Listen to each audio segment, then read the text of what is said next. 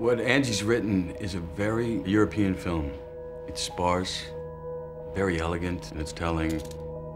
C'est très audacieux de sa part d'avoir tenté cette aventure plus expérimentale, plus marginale même, dans laquelle elle dit quelque chose, sans doute, de ce qui traîne dans sa tête, de ce qui traîne dans son cœur. You wanna hurt me? Hmm?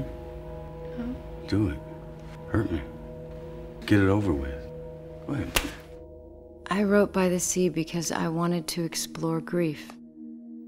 Much of the film and my character is very much about my mother and my feelings about my mother.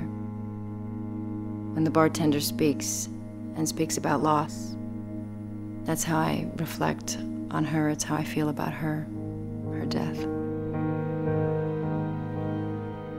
Everybody in the film represents a different way of addressing grief.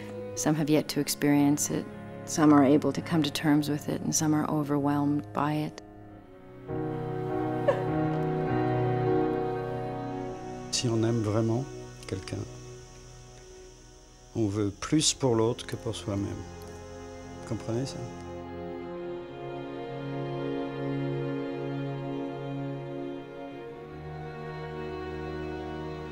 I love films that make you walk away thinking and still trying to put the pieces together.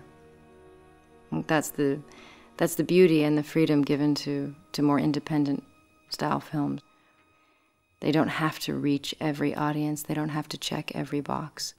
You can leave things open, unanswered, because that's life.